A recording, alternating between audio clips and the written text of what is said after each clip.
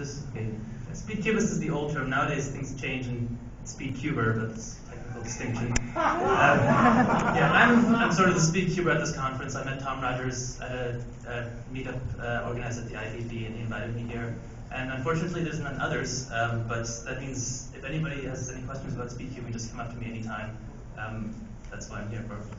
I'm actually going to keep this a little short and just mention one thing. I was originally going to go over how this, which behaves like a 3x3 when I do this, is actually resolvable with another homomorphism and whatnot, but I'll work over that. Also, who knows what a Sune is? Okay, quite a few people. Who knows what a commutator is? Okay. Normally it's the other way around. That was terrible. You can write the Sune easily as a sequence of two commutators, but most people don't know it can be written as one, and that's an example. This was something I came up with in mathematics a while ago. Anyhow, one other fun thing I wanted to mention that I think would appeal to this crowd. You take the number of states on a Rubik's Cube, which you can find proofs for in Sing Master's book or anywhere, which is equal to that. And obviously that's not a prime number, right? It's divisible by lots of things. So now if we take the number of unsolved states on a Rubik's Cube, so there's exactly one solved state, and everything else I can do to this is unsolved. This is a prime number. Whoa. Yeah, so if you know the prime number theorem, the chances of that are about 2%. And if you calculate this for other cubes orders, so you go up to 7 by 7 and higher, I went up to about 50. And only the n equals 11 cube has the same property. And then I checked Yap's database, and a lot of other puzzles don't seem to have this property. So I don't know why the cube. Chris Hardwick really found this interesting little numerical tidbit. The number of unsolved states in a cube is a prime number. Anyhow, this is, I think, what I wanted to talk about the most to explain to this audience. I think would be good. There are a bunch of aspects to Speedcubing, and the most interesting for me is blindfolded solving. And I'll explain to you how conventional blindfolded solving works, because I think you can understand it, and then it really helps when you have an idea of what it's like rather than absolutely no idea of what kind of structure goes into it. But most of you know that the Rubik's Cube is comprised of pieces. I can take this one apart. And then, for example, there's these edges. And so here I've got a lineup of edges. And so there's 12 edges on the cube, and you don't have to consider them being on the cube. You can just imagine the positions being numbered. And so here I've got an arrangement of 12 edges that represents the state on the cube. And for now I'm going to ignore everything except where the edges are. So each one might as well be a number.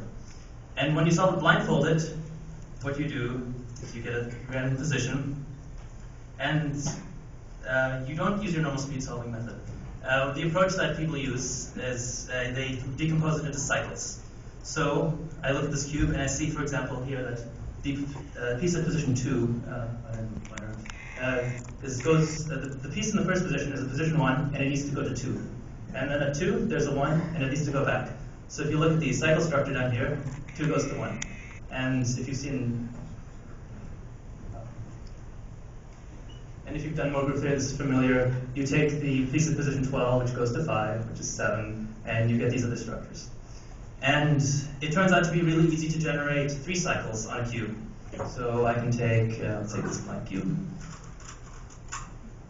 There are exactly 3 edges affected by this, these 3. And if I know how to affect these 3 alone, I can cycle them. And this turns out to be useful in if you know the cycle structure of a cube. Because, for example, see 12, 5, 7 is a cycle. So let's say I take the permutation and I perform 12 goes to 5 goes to 7, which means I just set up the pieces and do what I just did. And then I look at the permutation again. It's changed, and that cycle is now shorter. And the way you resolve it is you take the cycle structure and you just decompose it and you solve the pieces in order. So at any time, you know where all the pieces are, and you take a few pieces and you place them. And then you do that again and again, and eventually everything is placed.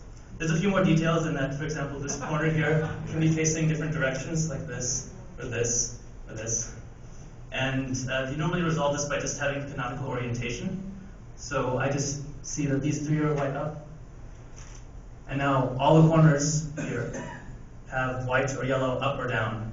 And so if I make sure to keep them facing that way and put them into the correct position each, I know all of the cube will be solved. And so you first get that, and then you do the cycle structure. And that's about how blindfolded solving works. And I think I'm not going to go over much else. I'm just going to say, if there's anything you want to ask me about anytime during the conference, come up. I'd be happy to let you try these. I'd be happy to show you how to solve any of these. Or at least how to solve them. Demonstrations, please. Yes, I'm going to do that. Yeah, ask me any of these things if anything looks intriguing sometime.